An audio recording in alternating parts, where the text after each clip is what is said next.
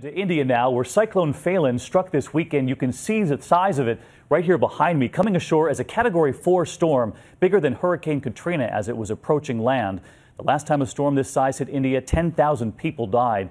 This time, more than 800,000 were evacuated. 17 people died. And look at the damage tonight. It is enormous.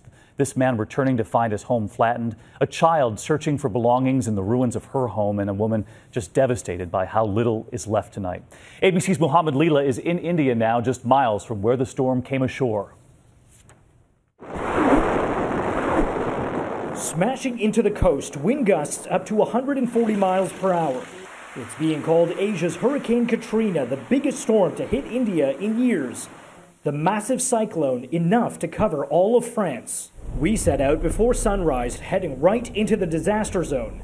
As we got closer, the winds have picked up, the rains have picked up, and as we drive by, we can see entire villages, entire farms that have been completely submerged in water. Destroying villages and hundreds of millions of dollars in crops. At least 17 people have been killed.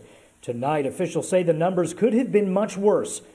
More than 800,000 people heeded warnings and evacuated, saving lives. This damage is really, historical. Never happened like this. And David, you could see just some of the storm damage behind me. Now, there is more heavy rain in the forecast for the next 48 hours, and that raises the very big question: what will happen in the days and weeks ahead as more people try to go back to their homes, fearful to find that they don't have anything left?